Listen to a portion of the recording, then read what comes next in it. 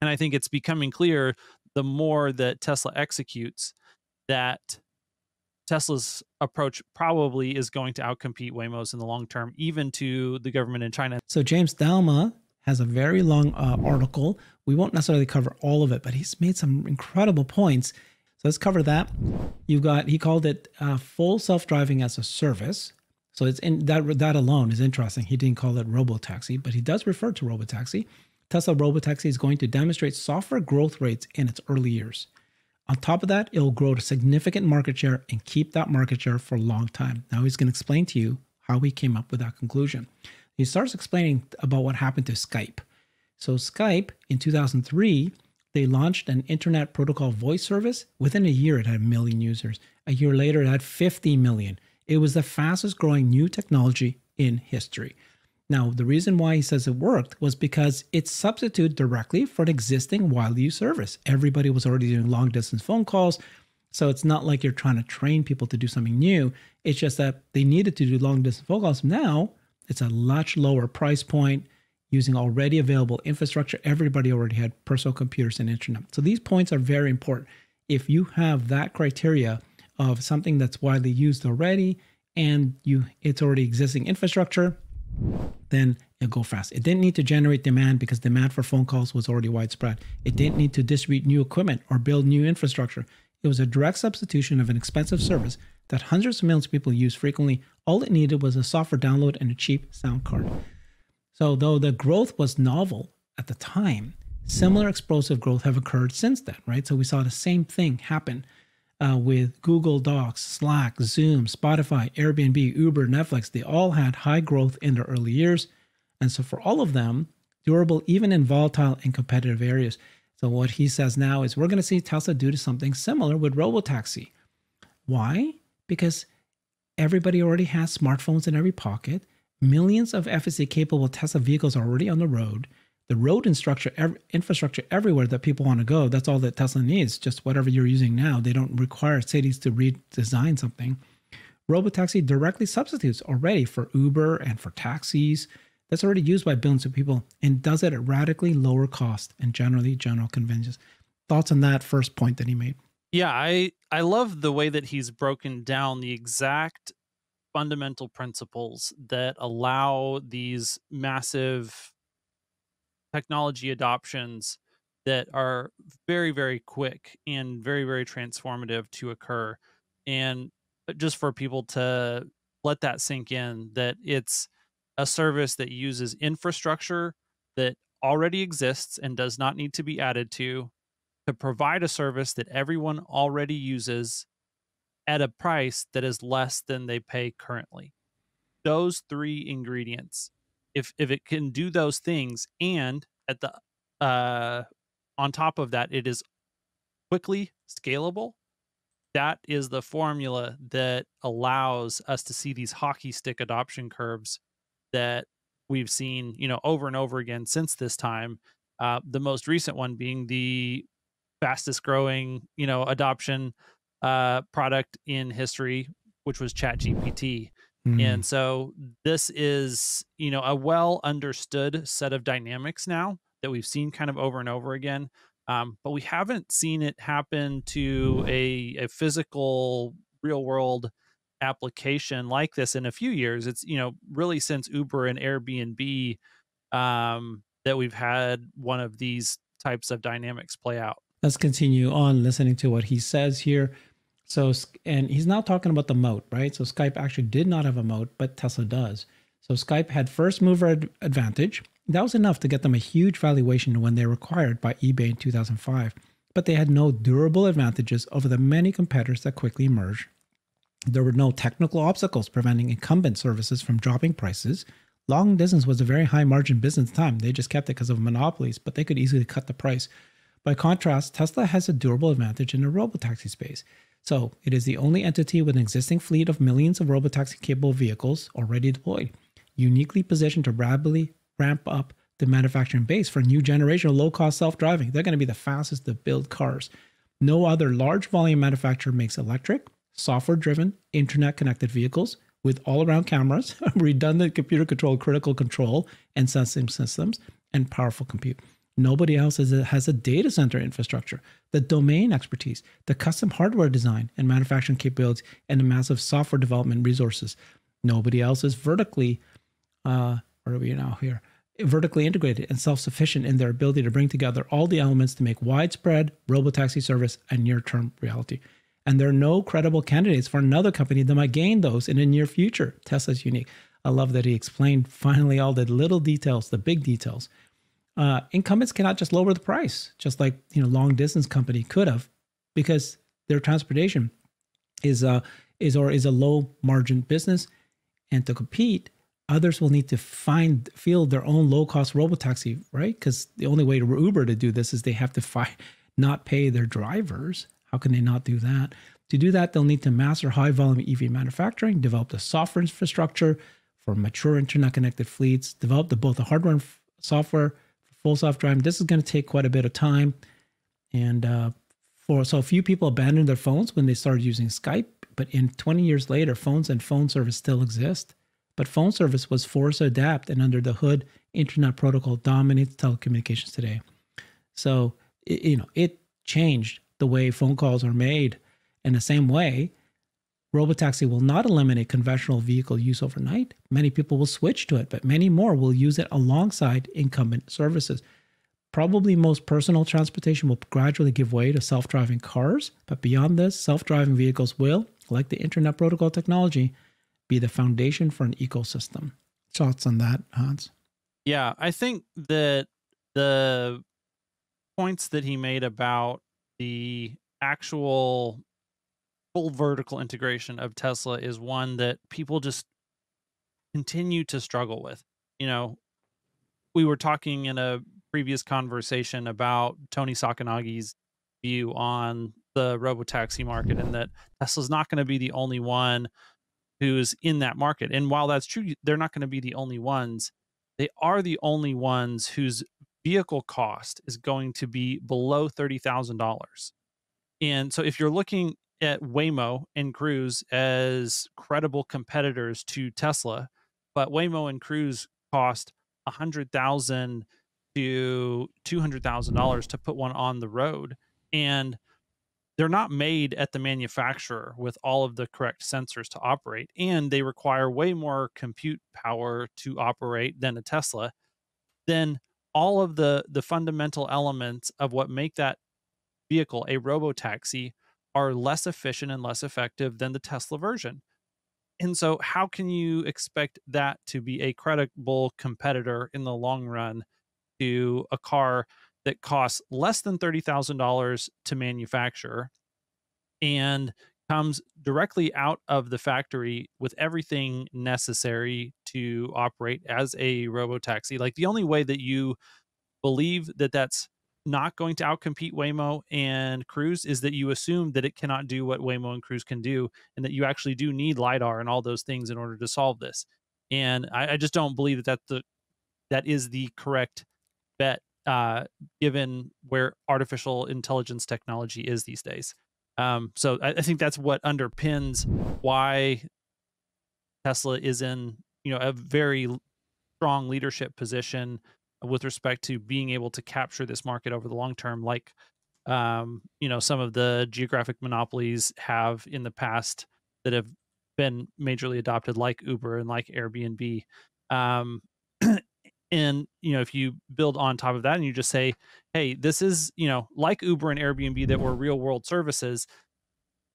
When they initially launched, it was obvious that these were transformative companies and opportunities and business dynamics, but it did take a while in order for there to be Airbnbs that were available pretty much anywhere that you wanted to go in the major markets. And it started in Western countries, primarily the United States, and then kind of expanded beyond that as well. But now they operate in hundreds of countries. Like, you can find Airbnb almost anywhere that you want to go. And that took quite some time. And the same will also be true for full self-driving. But just because it's going to take quite some time doesn't mean that anyone else is in a position to eat into Tesla's leadership position during that long period of time. And I think that's the overall point that James is making here. I love it. Yeah. We're going to go deeper into his actual financial or the numbers the metrics he's using to the cost of operating per mile versus Tesla versus Waymo versus others. So the thing for others to compete now is, do you believe LiDAR will be a solution versus just vision only cameras? And then do you believe that you need to have neural nets versus just code? And now we're seeing, despite all the controversy, everybody says, no, LiDAR companies are going to compete. Waymo will compete. Well, you're starting to see lots of companies saying, no, they realized Tesla was correct. Here's one of the first examples, of course, Xiaopeng, a Chinese EV maker. Xiaopeng says their new model due out in Q4 will ditch the LiDAR and move to Tesla's pure vision solution. It's pretty well over. You and I have covered this so much. Or so many times already with all these LiDAR companies failing, and yet there's some believing that LiDAR will still somehow succeed as a technology. The plan to ditch LiDAR in an upcoming new model is a major shift for Xiaopeng. Elon replied to that tweet, and he just put 3 dots. I think he's saying, hey, I told them. And this is what happened. Doomed. And he said this 5 years ago. Anyone relying on LiDAR's boom. He said this 5 years ago. Let's listen in. What we're going to explain to you today is that LiDAR is a fool's errand. And anyone relying on LiDAR is doomed. Doomed. Expensive sensors that are unnecessary. It's like having a whole bunch of expensive appendices. Like one appendix is bad. Well, now they want to put a whole bunch of them. That's ridiculous. You'll see. You'll see. Isn't it great? Ridiculous. He says this 5 years ago, and what did we hear? We had a barrage of all these people saying, are you kidding? You're wrong.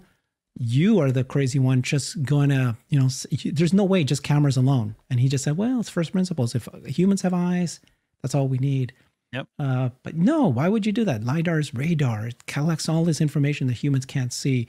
And then the explosion of LiDAR companies and the investments, they're right. Tesla's wrong. Well, this is not the first one, by the way.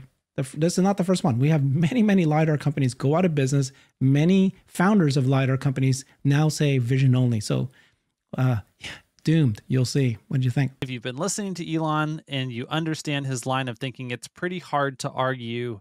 If you've got a sensor that was starting out as, hundreds of thousands of dollars, it's cheaper now, but not that much cheaper, versus what, a $10 camera that comes inside of an iPhone, like for that sensor, plus a neural net, and you're already running neural nets. So a few $10 cameras plus a neural net that you're already running can provide you with the exact same functionality about localizing yourself in an environment that a $100,000 originally sensor that's coming down to, maybe now it's only $1,000. Well, $1,000 is still a heck of a lot more expensive than less than $100. And that's the core that this drives down to is, do you believe that a camera plus some neural nets can do the job that LiDAR is doing? And not only can it do that job, it can do a whole bunch more jobs, because guess what you're never doing with a LiDAR? You are never reading a stop sign. Doesn't matter how cheap that LiDAR gets. It's never going to do that. And so you already need the camera and the neural nets anyways. So if the camera and the neural nets are things that you already need, you can't do without them. They're already way cheaper than your LiDAR. And all you've got to do is figure out how to make the neural net on the back end of that camera smart enough to do the job of the LiDAR, which it absolutely can do. Then what is the point of the LiDAR? That has been the argument since day one. This is an argument that people still fail to understand, and they are doomed. Yeah, and it's been ridiculous. But that people are still fail to understand it. That's absolutely true statement. But at the same time, it's already proven. Elon and Tesla has basically proven you don't need it. And so what do we have here? We have Xiaopeng just published this. They said our CEO did an in-depth test drive with Tesla's FSD in the US. How did FSD perform? How is our Xiaopeng's program and FSD similar, and how do they match up? So they did a video, and I'm just going to quickly play a little bit of that so you can see it.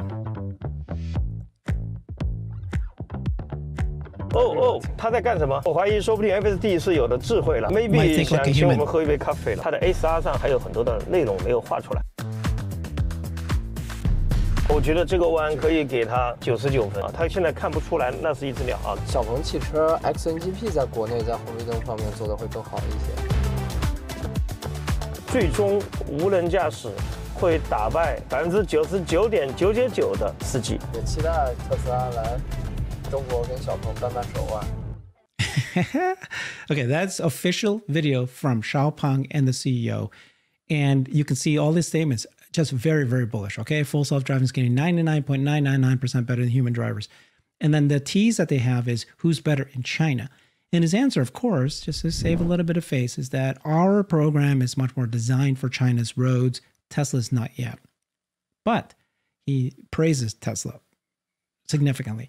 So this is the debate you and I are having. A lot of people are having it as well.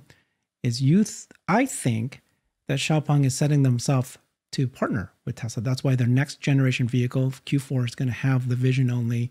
You're thinking, and we'll get there, just I want to share a little bit more information. You're thinking that the Chinese government has a strategy of what they're doing. I love your thoughts there. So just to add a little color here, Xiaopeng started the development of their next generation LiDAR-less ADAS last year. They'd already made this decision last year to not do LiDAR. And today's news saying that they're going to have a vehicle coming up in Q4 without LiDAR, that's not a surprise anymore because they already did that. And then also regarding vision only, and then also using end-to-end neural networks versus code, a few Chinese players had already abandoned this. And we've been reporting on this already. A lot of the Chinese have made this move, and unfortunately, Waymo, Cruise, the Americans, they have not done this move. But the Chinese knew it. They started this. So you're talking about Li Auto, Huawei. They're experimenting with their own vision-only end-to-end approach as well. I expect all tier one, basically new electric vehicle that includes hybrids, to ditch LiDAR sooner or later. This is Ray. He's a well-respected Tesla community member. So you said this, in case you don't understand, the CCP, the Chinese government, wants to make sure that they have a homegrown fast follower to Tesla, in case following Waymo doesn't work out so well for the other 90% of their bets. In other words, Xi Jinping doesn't want to go all in on a bet against Elon Musk. So you're saying maybe the government is kind of promoting these guys to copy them fast because in case Waymo doesn't work out. And just yesterday, I reported on this. This is Tom Zhu, Tesla's vice president. He was have a meeting with the government. This is the premier of China, and he spent a lot of time telling them about full self-driving. So China is embracing Tesla. What's your thoughts on what might be happening here?